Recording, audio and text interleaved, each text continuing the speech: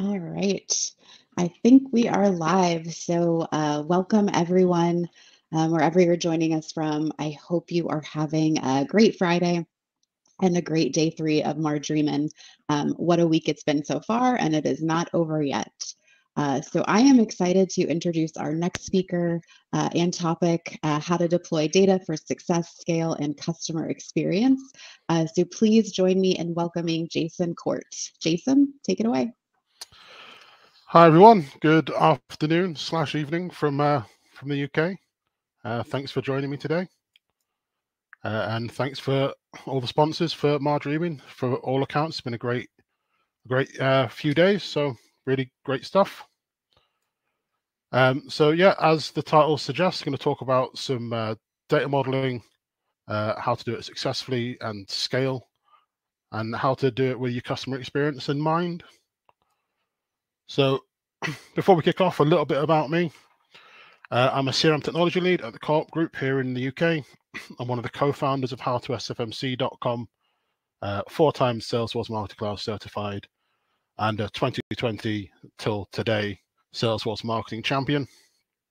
And before we get into the nitty-gritty, it's a bit about what to expect today. And so today I'm going to go through why I'm picking this topic to talk about, what I believe effective data modeling in Salesforce Marketing Cloud is and how it looks, and some of the fundamentals around how to scale for success and as easily as possible, I guess, is the crux of it. So let's jump straight into the why now. So this was originally inspired by the Salesforce State of Marketing report from 2021. Those of you who are paying attention will note that there is a Salesforce Marketing or State of Marketing 2022 that came out about 3 days ago. So some of these figures may have been slightly superseded. But essentially, what we're seeing is less than half of marketers are satisfied with data and how they can use their data, how they can access their data. With 42% only satisfied with the quality and the hygiene of their data, only 37% satisfied with how timely it is, and with 40% of businesses expecting their data sources to increase between 2021 and 2022, more data coming, we need to start being as efficient and scalable as we can with how we process data and make data available to our marketers. And another key thing is that only 39% of marketers are satisfied with the accessibility of their data. So our way of defining success is how we improve these metrics. As I say, since putting this presentation together originally, Salesforce have released a new state of marketing, and some of these have got really similar themes, and some of the predictions from last year have come true. In 2021, it was 10 data sources, and 40% of marketers predicted more. Now the result is 15, and the prediction is it's going to be 18 next year. So it's not slowing down in any way, shape, or form. Another key thing that's coming out of the State of Marketing report for 2022 is trying to do more with less and tightening budgets and making sure customer expectations are continue to be met. So if there's one, mantra to take away from this session, it's this: your data only has a limited value until you can reliably and repeatedly act on it. It's all well and good doing something once, but that's the value gone. You want to be able to act on and repeatedly and reliably use your data as many times as it is going to add value to your customers. And I guess with that, let's move on to what effective data modeling in Salesforce Marketing Cloud means and could be. So to start off, just going to do a bit of a summary of what is a data model. Lots of you will be familiar with terms like data schema, database layout, data structure. In this instance, when I'm referring to a data model, it's the structure of attributes in tables or data extensions in Salesforce Marketing Cloud and the relationship between them. It's essentially the way that your Marketing Cloud users and you yourself will interact with your data, and then the way that your data will interact with your customers. So you want to make this as streamlined and as easy to use as possible, and give as much value to your colleagues, yourself, and your customers. So what is effective data modeling? So an effective data model and effective data modeling practices cover these 5 key elements. They should be enhancing processes.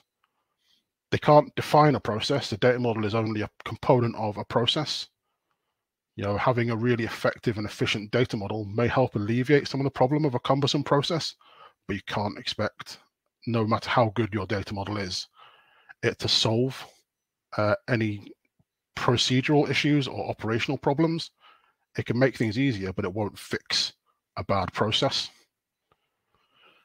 You should be using it to empower your users, give the right people access to the right data, so they can give you the right results, give your customers the right experience.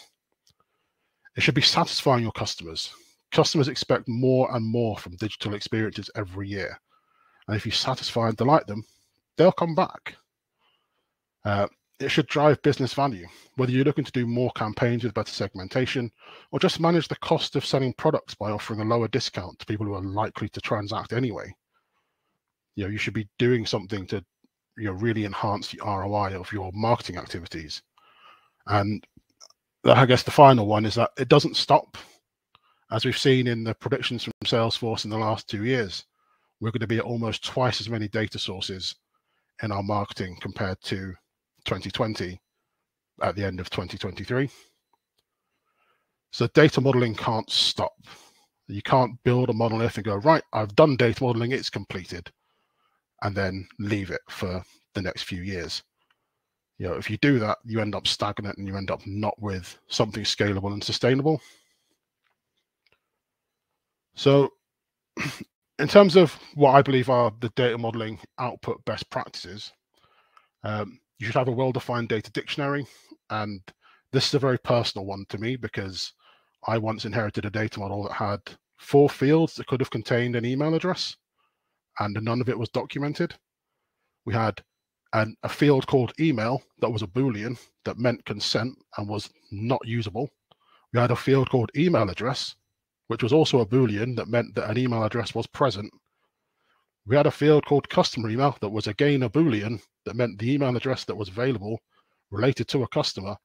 And then we had customer email address, which was the actual email address for the customer, which, whilst that doesn't sound like a hugely problematic thing to have to deal with, if you're dealing with it on 100 attributes and you can't work out what means what, your data model isn't very accessible. And we go back to that first point of 40% of customers or marketers not being able to access their data especially well. You should be using your data model to enhance personalized experiences. You should enhance the out-of-the-box tooling of the platform you've got available. You don't need to build custom tools and solutions every single time. It should be delivering business objectives and operationally efficient. The last thing you want is every campaign to need 15 new pieces of code to be written when you could do it through drag and drop. And where possible, you should standardize your attributes so that they mean the same thing every time they are referenced. In terms of building your data model, you don't want it to be repetitive. You don't want to have the same attribute lots of times unless it's something that matches a relationship. You want it to be consistent in terms of its results. So no matter who's using your data model, they should all get the same result. Ideally, you want to build something that's quite modular. You don't want to build a monolith, because every time you need to change that, you need to dismantle a monolith. When it comes time to change, it's going to make things take a lot longer, so you're not going to scale. You don't want your model to have lots of dependencies. You want it to be as dependent on as few elements as possible. And combining that with your modular design, on a given day, if you're missing transaction data, for example, you can still run your campaigns that don't need it. But if your model needs transaction data to be complete, you'll have a whole day without campaigns. You ideally want it to be pretty iterable. I've worked in orgs where you've had data extensions with 200 fields. So when you want to iterate something, you've kind of got nowhere to iterate into. And then in a lot of cases, you can do a lot with configuration versus pure code in the Marketing Cloud.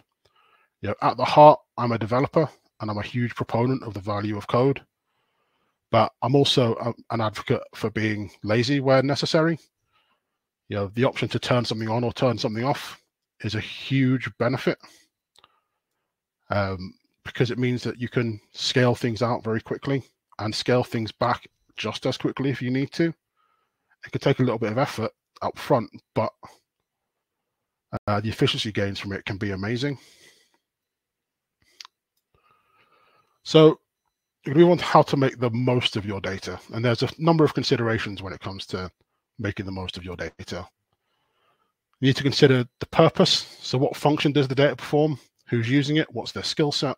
And what tools do you have at your disposal? You need to consider how your data is going to impact your customer experience and how it impact your customers, where your data model lives in your processes, and does it add value to the business or the customer? I'm not going to particularly touch on customer experience and value because that's quite subjective and can be very different in different businesses, but I will touch on the rest. So in terms of your purpose, what does your data do in your data model? You can have data that's for segmentation purposes, for operational purposes, like an email address. You can have segmentation like an age, personalization like a name, or analytical like some kind of stratified control group. And where you can have all these different values with different purposes, some will overlap, and you may use age as part of your segmentation. You may also use it in your personalized experiences, but fundamentally each attribute will fall into one of these 4 typical categories. Your users. Each business is different, so I'll talk about a few kinds of users, but every business is different, so take some of this with a pinch of salt. You may have some people that can do everything. You may have really siloed processes, but if we look at these 3 typical Marketing Cloud users, you might have a campaign developer who is a wizard of HTML and really competent with AMP-script. We have a campaign analyst who knows the raw data in and out and can find you out anything that you need to know, can write amazing SQL and put together audiences. And you may have a digital marketer who's got the eye for opportunity and is really close to how customers can be satisfied with campaigns. So you need to take your users into consideration when it comes to building out your data model. Your processes, where does it live within your processes? Where does your data model live and what does it do? An example process for that team that I've just highlighted, you've got digital marketers coming up with the ideas, passing it through to an analyst to work out whether the campaign's even worth doing before it gets to the campaign developer building it and getting it out the door, and then campaign reporting and strategic analysis. Each of these points your data model can influence. And tooling. You've got a load of tools in Marketing Cloud that most of you will have access to if you're in Marketing Cloud already. There are 4 key tools around SQL, filters, journeys, and AMP-script. If you're already using Journey Builder, then you've probably got all of them. So think about what skills and what each of your users will be doing in Marketing Cloud and how they can interact with your data and the data model that you present for them. So we're going to start working an example with a team, because I think it brings some of this to life. So we have a team of 3 digital marketers, 1 campaign analyst and 1 campaign developer. And we'll just throw that onto the process that I laid out before. And you can see quite quickly there's some points for bottlenecks and things that could make the process a little bit cumbersome and take a little bit longer to get things out the door. So the question is, how does this scale? Because right now you've got a bottleneck, but by modeling your data in a way that is accessible to your digital marketers, you can empower more users and really alleviate some of those potential problems. So let's have a quick look at a new process that your data model can help introduce by making your data model more accessible and your data more accessible through effective modeling. So in this instance, what we've suggested is actually the campaign validation could be done by the digital marketers if we model the data in a way that is accessible to them. So in this instance, we could do a few tweaks to a data model and make it work through data filters. So there's no need to be competent with code. It can all just be through drag and drop and self-serve through data filters, which means there's less stuff going to your analyst and less stuff going through to your developer. And actually only the campaigns that have been proven or shown to have some kind of value or sufficient value get out the door. And you don't have to wait for a campaign analyst to work that one out. So let's start with how you would go about this and start thinking about, right, how can we drive value by putting the right code in the right places to make a data model accessible through data filters? So first things first, you would start with your contactable concept. So whether that's a lead or a contact or a person account or something that you've pulled over from Snowflake or whatever, you start with your contactable concept and you put that right in the heart and center of your data model, your person. And then you add a few details. You can actually start doing email marketing with just this. I mean, it wouldn't be best practice to just email everyone who was opted into email, but fundamentally, email marketing starts with find me opted in people with an email address, and segmentation is the art form of finding a smaller group of opted into email people to deliver the same results so you can do something for everybody else. Then you add another data extension. You have nothing too massive, but fundamentally now you can segment lapsing shoppers, people who have opted in and not transacted for 3 months. What about opted in, not transacted for 3 months, but historically spend a lot of money? You've got a few different campaigns you can run there with just these 4 attributes. And then add a few more. You could throw in a bit of personalization now and say, hi, Jason, it's been a while. You used to spend a load of money with us. Why don't you come back and spend some more? And it keeps going and keeps going until eventually you get to a point like this, where you've got a person in the middle and you've got all these attributes glued to this individual that you can use data filters to go, right, find me the people who are like this. And if you factor this into the process alone, digital marketers can quickly and reliably get the size of an opportunity for a campaign they want to run in Salesforce Marketing Cloud using data filters, which means your campaign analyst will have more time to spend on more complex campaign opportunities or even bigger strategic analysis projects.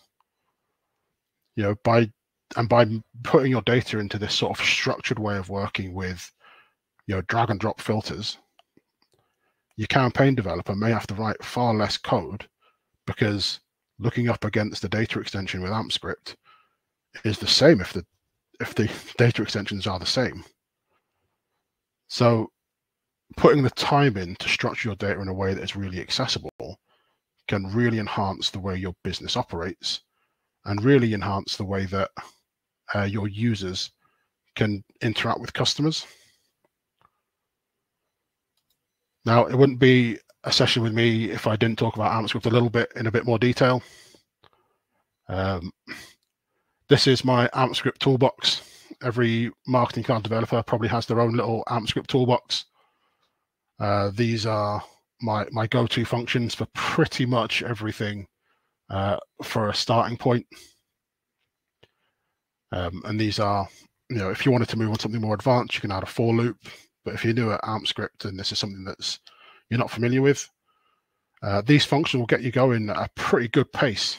Learning how to do lookups and apply logic to make your campaign look differently or do different things for different users. Absolutely vital to getting you started. I'm not entirely sure what V means. All I know is that it's V, but to output the data or the decisions that you've come to with your logic and your if else and end if. Formatting the way that the output appears.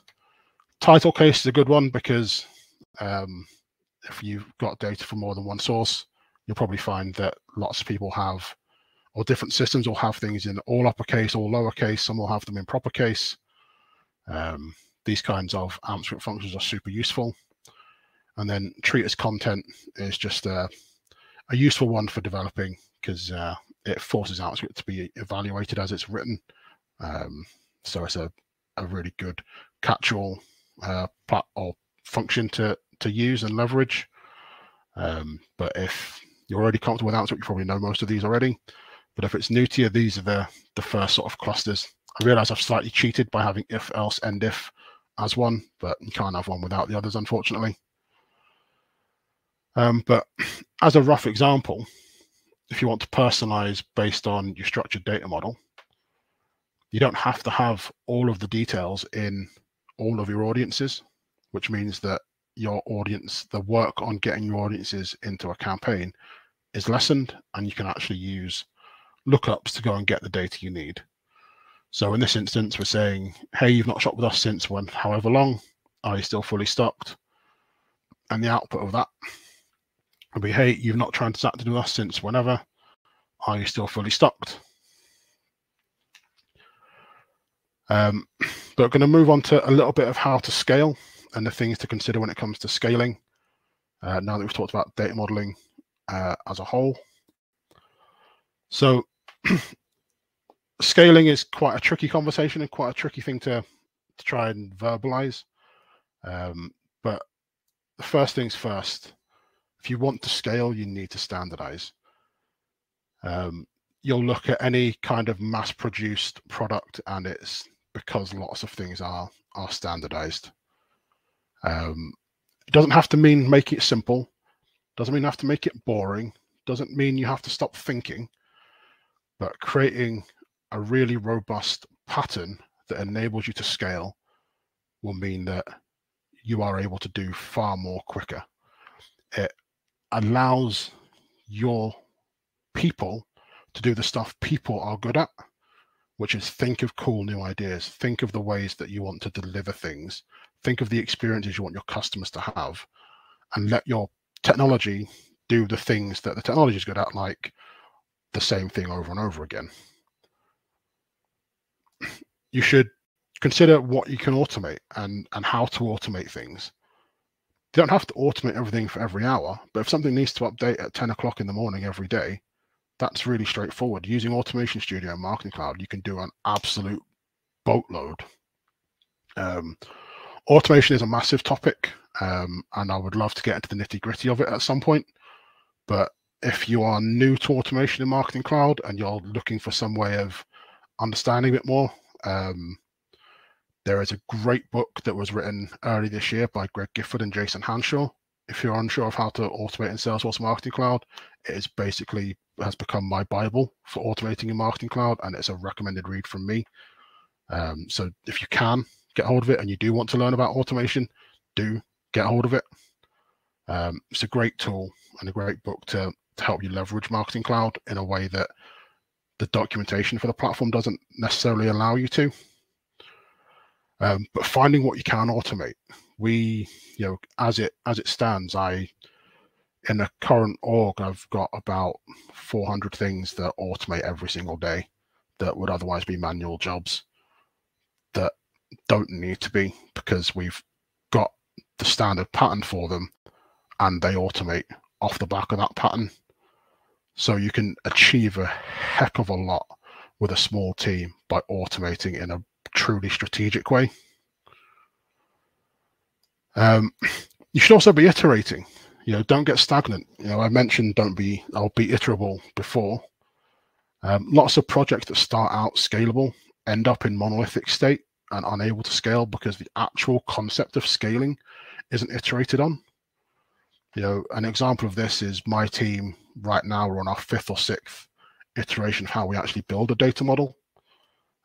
Each one of these times we've picked up the process, we've made a few improvements, but it means that what was a couple of months process 2 years ago is now a couple of days process today. And it means that when we're able to scale, we can do far more with our time and we can deliver far more value. I think the big thing to wrap up with, beyond each of these points of the things you need to consider when it comes to scaling, is that being able to scale is as much a culture shift as a technology shift. You can have the best technology available to you to scale. You can have all of the tools in the world, but if you're not in a position where you're able to embrace the culture of scaling and putting scaling at the heart of what you do to make sure you're delivering really good experiences for your customers, you're going to be limited. No matter how good and expensive your software is and capable your software is, if you want to do things manually, you will never scale. So embrace what scalability is and what the opportunity it brings is. Salesforce Marketing Cloud and the Salesforce ecosystem is great for being able to scale. You just have to use it right and be prepared to embrace what scalability means and how to scale as a whole. And yeah, that's me. That was everything I wanted to go through with regards to data modeling for scale, success, and putting your customer experience at the heart. Thanks for coming along and listening to me talk about something that I'm really passionate about. Thank you so much, Jason. That was an awesome session. Lots of great insight there for sure. We are about out of time, so not sure if we'll get to Q&A or not, but if you guys do have questions for Jason, you are always able to reach out directly to him in the event chat and link up that way. So just want to thank you guys again for joining us. One last special shout out to our sponsors for their support. Without them, our dreaming would not be possible. So make sure you pop into their sponsor booths and show them some love. We've still got some great sessions coming up this afternoon, evening. So be sure to head over to the agenda to check out the full list. And thanks again, Jason. Thanks again, everybody. Enjoy the rest of your day. Cheers, everybody.